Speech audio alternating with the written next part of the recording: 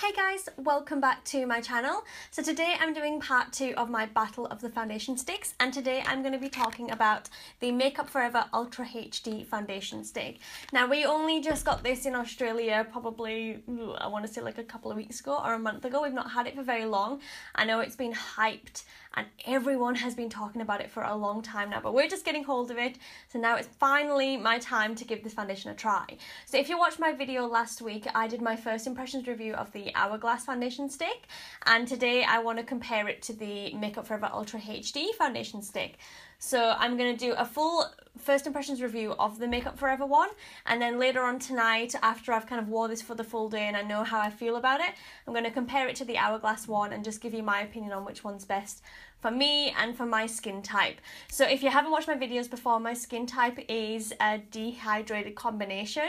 So generally I have kind of a dry dehydrated skin, but I do produce a little bit of oil through the middle, so I can get a little bit shiny and a little bit melty through the middle. Around the edges, like I said, I'm more of a dehydrated dry skin type. So I do find it a little bit difficult to find the perfect foundation that can stay through the oils but not dehydrate my skin. So giving these two a try just to see which one really works for me. Now I believe there's like 14 shades altogether, but we only got 5 here in Australia. So I picked up the shade 115, which is R230. Now that was the only one that came close to my skin tone. I think it is slightly on the pinker side, so we'll have to see how we go with colour.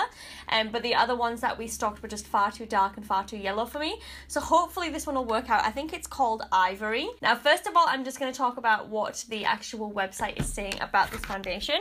So what it is, a long-lasting multitasking cover stick with invisible coverage for foundation touch-ups and contouring. Ultra HD Invisible Cover Stick Foundation creates a flawless complexion on camera and to the naked eye. Developed specifically for the film and TV industry's most advanced technology, it is completely invisible under the latest super focused 4K lens. The revolutionary foundation contains amino acid coated pigments that provide medium to full coverage with a lightweight, second skin texture that looks just like skin. It leaves a natural looking radiant finish, and it's formulated with hyaluronic spheres for time released hydration that is perfect for normal to dry skin. Ideal for foundation touch-ups and contouring, it can be applied at home or on the go for a flawless complexion. So basically they created this stick to be used for kind of touch-ups and things like that, but I know a lot of people are using it for an actual foundation, so that's what I'm going to be trying it for today. Alright, so first of all I'm going to prime my skin like I normally do. So first of all I'm just going to go in with my Mercier Hydrating Primer just all over the skin. Now, I always use this primer like 90% of the time, so this is the one I always like to test my foundations with.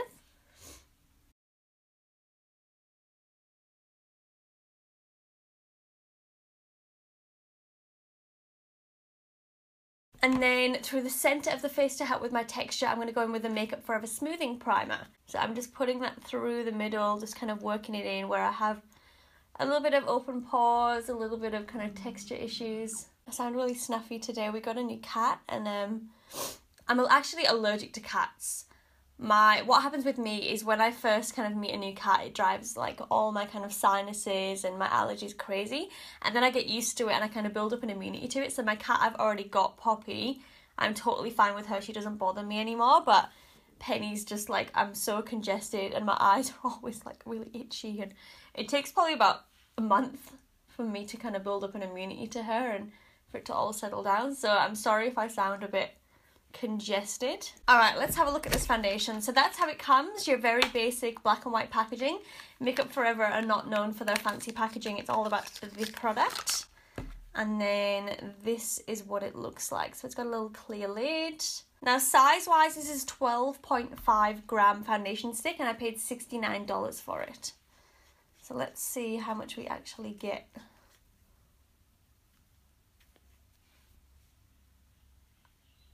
That is like the smallest amount of foundation I've ever seen. Oh my god, that is devastating. I thought it was going to be like, oh, okay. I thought it was going to be about double the amount, but that's okay. Let's just hope it's got really good pigmentation. So I'm just going to start applying it.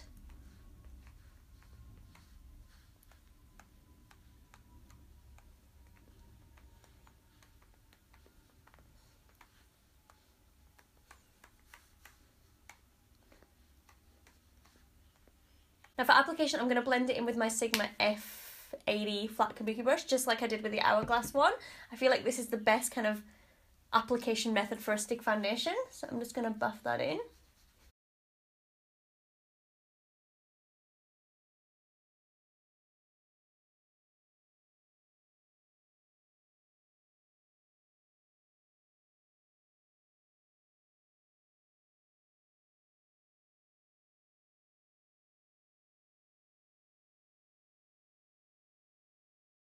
Okay, colour's actually really good. I don't think it's too pink. I actually love the colour. The colour's amazing. Pretty easy to blend. It's quite a thick kind of oily texture, so you do have to work it in quite hard, like, you know, quite a lot to get it to blend into the skin, but it blends in seamlessly. I love how that looks. I feel like that looks like second skin. That is phenomenal. All right, let me just get a hand mirror so I can have a closer look. Okay, I think that looks incredible. It's like, it's seamless. Yeah, it feels absolutely seamless. Like, it is it is invisible on the skin. It is so hard to detect foundation.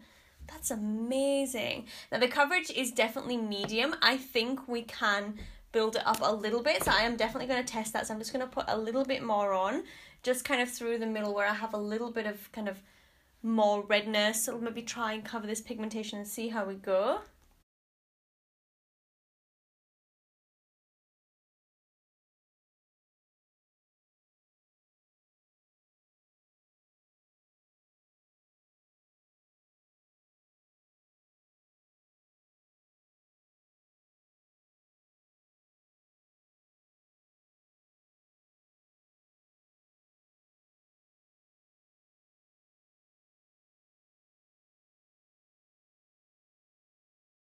Okay, that's it all blending in, and I am dying for this foundation. Like, my skin looks flawless, and it just looks like flawless skin.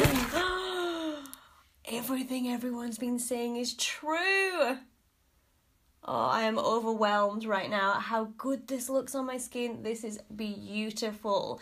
Now, it looks flawless. You can't even really tell I'm wearing makeup. It just looks like I have really beautiful skin. It's got a nice kind of sheen to it, but it's not kind of greasy. I'm really excited to see how it holds up, to see if it kind of gets really greasy, especially through the middle, but that's beautiful. Like, I wouldn't call it full coverage. I'm sure you could get to full coverage the more you put on, but you can still see kind of like little bits through the skin, which is absolutely fine. I would call it like medium full is how I'm wearing it. Yeah, it's stunning. Like, no dry patches, no kind of visible texture, nothing. It just looks really flawless on the skin. All right, I'm gonna go and finish the rest of my makeup. I'm not gonna put too much on because I'm not doing much today. I'm just going to conceal some little bits, sort out these vampire looking red eyes, bit of brows, bit of mascara, nothing too crazy. So I'll probably be back in about half an hour. It's 9:18 right now. So yes, I'll be back probably about 10 o'clock and we'll see how it's looking now that it's all settled in. Okay, I am back. It is 9:38. So like 20 minutes since I put the makeup on. Not too long. Didn't take me too long to do my makeup today. Now, it is settling in beautifully. I can't get over how amazing this foundation looks on my skin. It is flawless. So all I've done is put a little bit of bronzer on, a little bit of blush. I did a little bit of kind of concealer just through here just to cover up any redness. Bit of powder, mascara, lips and brows, and that's it. So I haven't put that much on top of the foundation.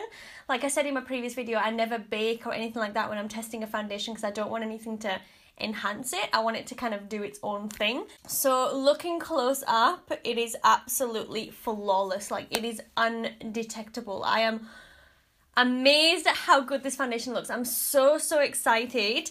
The Hourglass foundation, it looked amazing at kind of the first few hours and then it kind of started to break down. So I'm really excited to see what happens with this.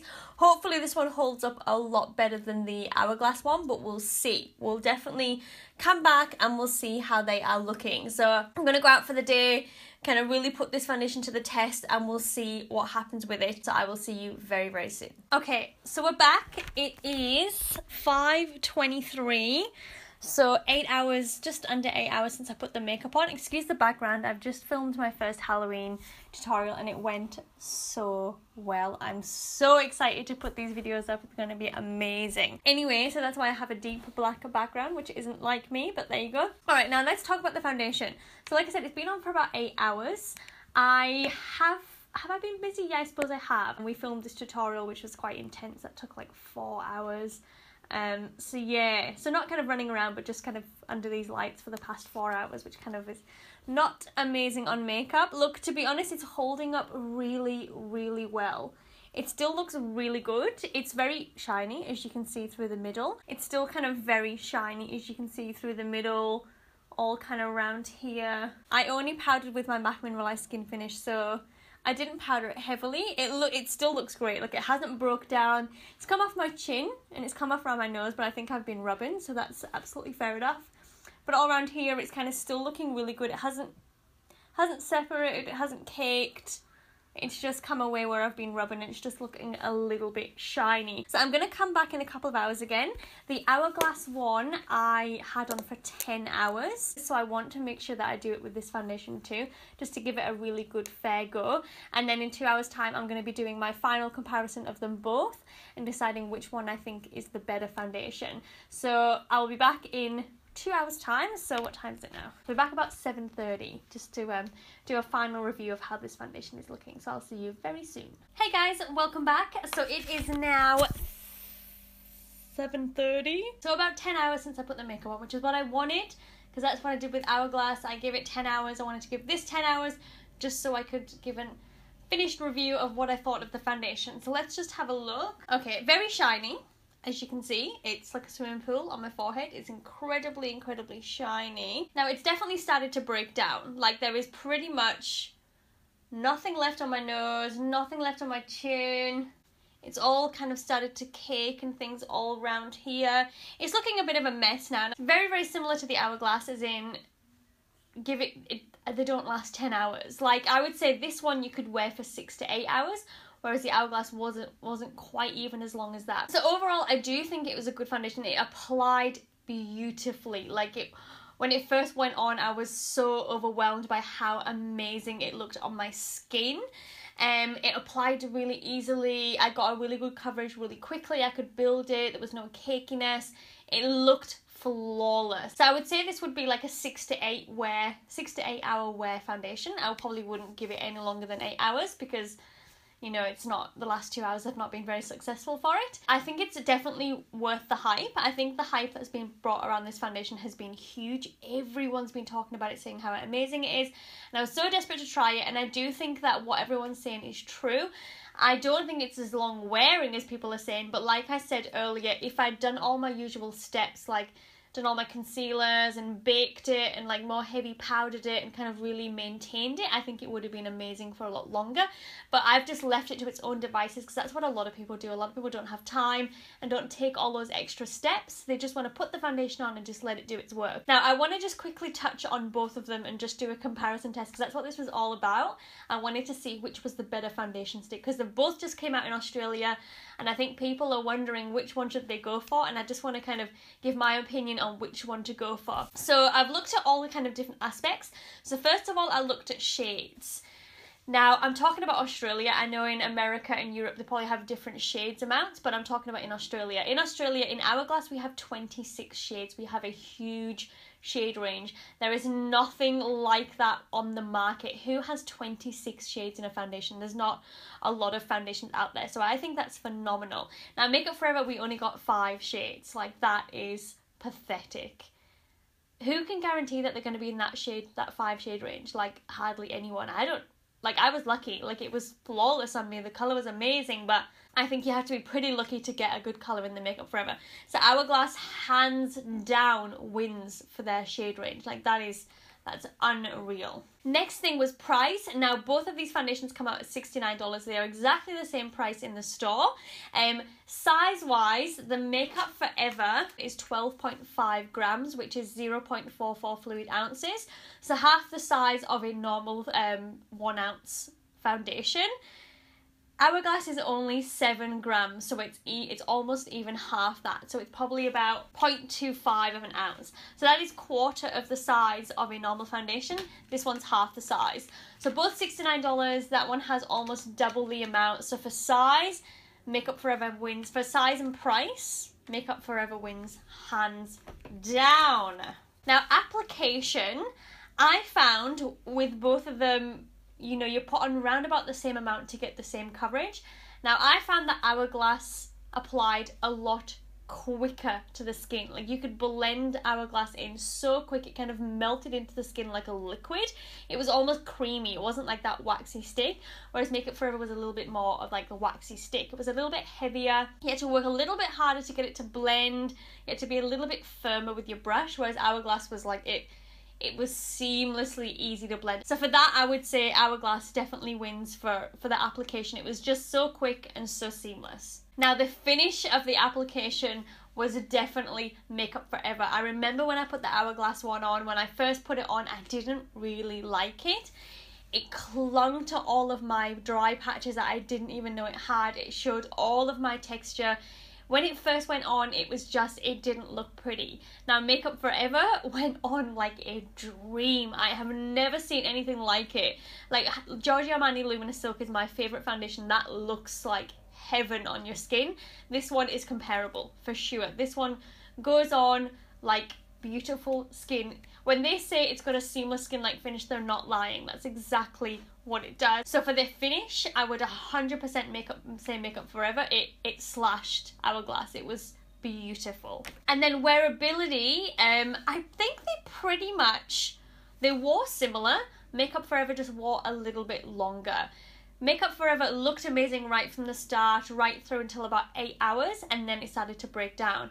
Hourglass looked shitty at the start. After about half an hour, it looked amazing, and then it wore to about, I think it probably wore to about 6 or 7 hours before that one started to break down. So Makeup Forever was seamless right from the start and lasted a bit longer. Hourglass took a little bit of time to settle in and didn't last quite as long. So for wearability, 100% again, I would say Makeup Forever. It was beautiful. So my final opinion is the better foundation stick is Makeup Forever. The Makeup Forever Ultra HD stick is everything that everyone has been saying. It is phenomenal. So there you go. So I hope you enjoyed that, guys. If you've got any questions or comments, or if you had any different experiences with this foundation, either of the foundations, anything at all, please leave me a comment down below. I'd love to hear what you guys have got to say about it. If you did enjoy my video, please give me a thumbs up. Don't forget to subscribe, and I hope to see you on the next video. Have a wonderful day, and I'll see you very, very soon.